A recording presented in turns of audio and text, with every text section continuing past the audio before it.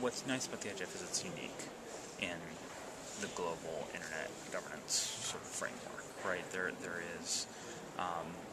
a lot of treaty-making organizations. There are obviously a great many national governments. There are standard-setting bodies, and they all have a role to play. But IGF uniquely brings people together and allows stakeholders to participate equally at the table with one another, right? So, you can come from the smallest country and the smallest company in the smallest country, and if you can get to IGF wherever it happens to be, then you can participate in equal footing. You can be